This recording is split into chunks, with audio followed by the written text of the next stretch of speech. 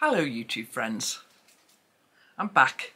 I've been away for a couple of weeks and I posted those couple of videos. One was about my curtains in my workroom and the other one about the window, and they're questions I get asked a lot, and so I hope you enjoyed revisiting those. I've been busy while you've been watching those videos, and I want to talk to you a little bit about what that busy's been about. Go and find somewhere to sleep. But first of all, I've got an empty design board behind me. That will never do. We can't have an empty design board. And that's because we have been up to see Kath at the Long Arm Quilters, so everything that's ready to quilt has gone up to Scotland, and we'll be showing you that video in a couple of weeks' time. Anna's looking after that one and she's editing that one now, and so I think we'll be going on the lime green bus up to Scotland very soon. But the board's empty, that won't do. So what I'm doing, I'm going to explain to you one of the things that I'm doing. I wonder if you remember those yellow chairs that I made, yellowy greeny chairs that I made a couple of years ago. Well, I like them a lot. And so I bought a couple more. And I've been outside in the pavilion putting the primer coat on. I'm going to put the finished coat on, but I'm going to keep that one a secret. You never know, we might get into it this video, but they're not going to be that yellowy, acid yellow colour that I painted the other ones. But if you remember the other ones, one's just here. So wait. So this is the chair I'm talking about, and I made these covers for them, and I'm making covers for the new, whatever colour they're going to be, chairs. So over my shoulder here, I've picked out all the reds and pinks and purples of all the little K-facette fabrics that I've got. It's a bit orangey, that one, and then a paley pink one.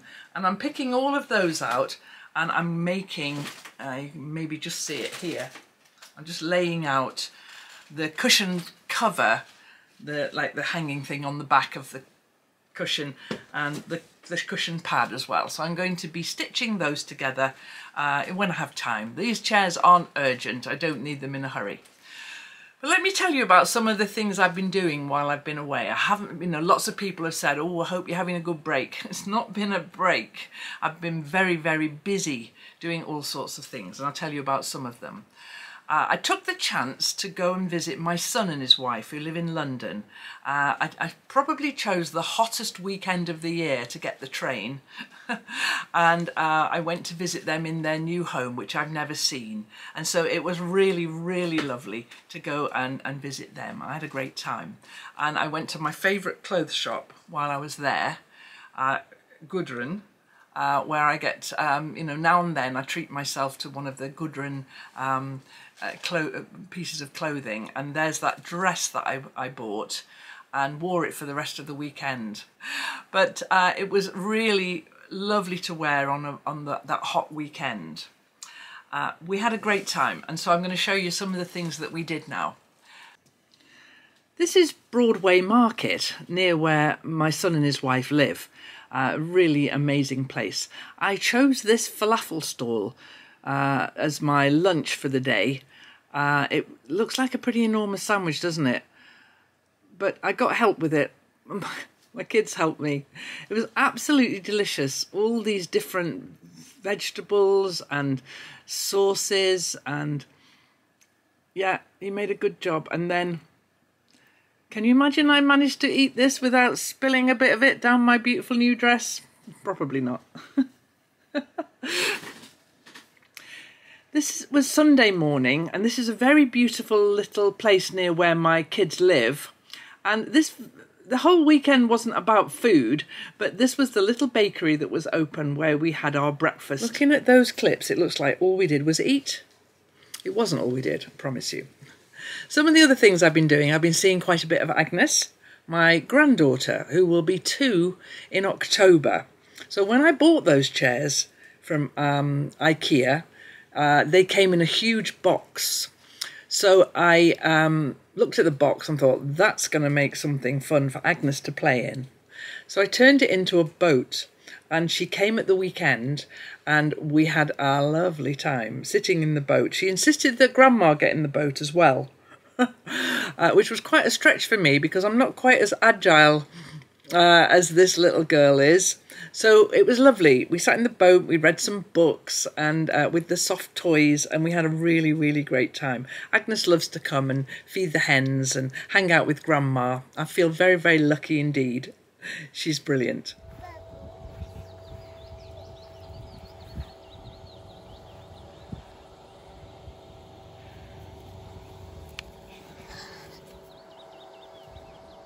So during this downtime, you may have noticed that the shop's been closed, and Anna and I are working. Anna's my daughter-in-law, and she works with me here now at the Last Homely House, helping with the shipping and some of the editing, and she's an absolute godsend.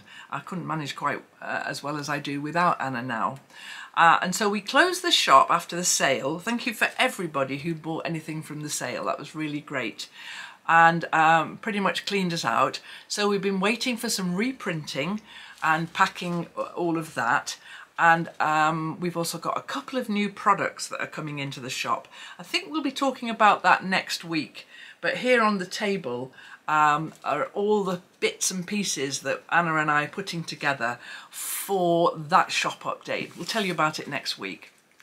It's been great fun though, and I really enjoy working with Anna. Oh, and you. I enjoy working with you as well. Oh, hello. It's all Cat City around here now. This one's Cat Rita. And then lovely Norma. And Sadie, who's my outdoorsy cat, she'd be out there somewhere. It's been very wet. And so I primed all those pieces of the chairs outside, and then there was a massive thunderstorm and I had to bring them all inside. So I'll probably finish the top coat of that one inside. I'll make sure I have lots of newspaper because I'm the messiest painter in the world. So it's the next day now, and I've primed all the chair pieces, and I've put the first coat of paint on, and I'm going to sand them down and put a second coat. But seriously, is anybody surprised? Are you surprised? I don't think you are you? Pink chairs in kit form that will all go together like the yellow chairs. And the piece on the board then is, it's 64, yeah, of these little inch squares that are all going to go together to make the same thing as this that's on the yellow chair. So that's the panel that goes on the back of the chair, and it's got bigger squares on the back, and I could do it on the machine quite easily. But I like English paper piecing, and I like the slow rhythm of piecing them together. So I'm going to do it that way, and I'll make the seat as well, and I'll show you them all when they're all constructed and put together. But I'm going to have some pink chairs, and I think it was because I was looking at the table, and years ago I painted the table legs pink and greeny yellow. I thought, well, perhaps we need some pink chairs to go with it. A few days ago, I was sitting here at the computer answering some comments, and a lot of you ask me sometimes when you don't see Norma in a video, you say, is Norma all right? This is Norma. She's sitting right there on the computer, stopping me from getting to the Q, the W, the A, the Z, and the caps lock and all those other keys that are right underneath her there, while I'm trying to do some typing. So you'd think, just move her. Why don't you just move her, Kate? And she's so comfortable and so loving. So I think what I decided to do in the end was just come back to it a bit later on.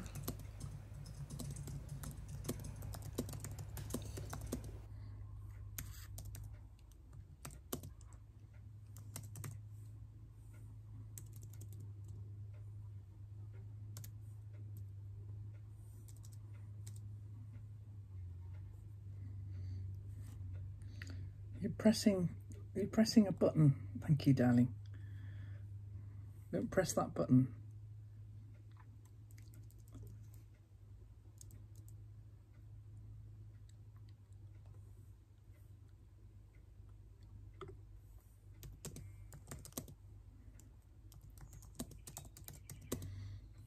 Okay. Okay, get rid of that.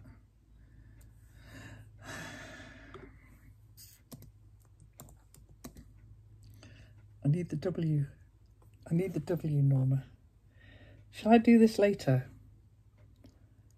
I'll tell you what, I'll do this later. Oh, there's the W. Oh, except we've got the caps lock on now.